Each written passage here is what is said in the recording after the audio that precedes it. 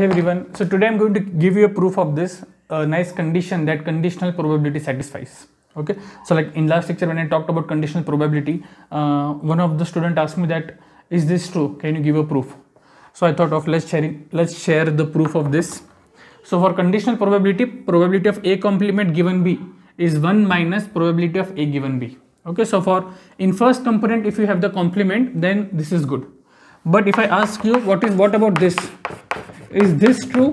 Answer is no. Okay, so for the second component, this is not true. Okay, also probability of A given B and probability of B given A, they are not equal. So if you interchange the rule of A and B, they are not same. Okay, but yeah, for the first complement in the first component, the conditional probability behaves really very well.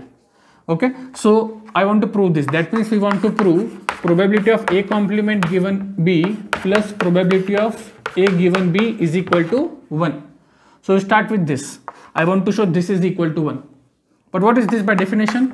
Probability of A complement intersection B upon probability of B plus probability of A intersection B upon probability of B.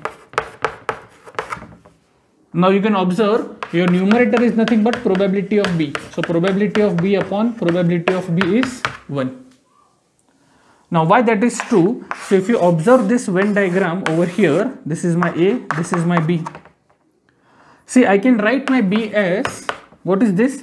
This part plus this part, they are disjoint. So what is this part? A intersection B. And what is this part? A complement intersection B. Okay, so this shaded part is A complement intersection B. A complement intersection B. Now we take probability on both sides.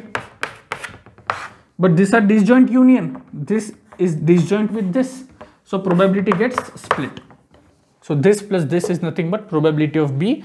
So you have the answer to be 1.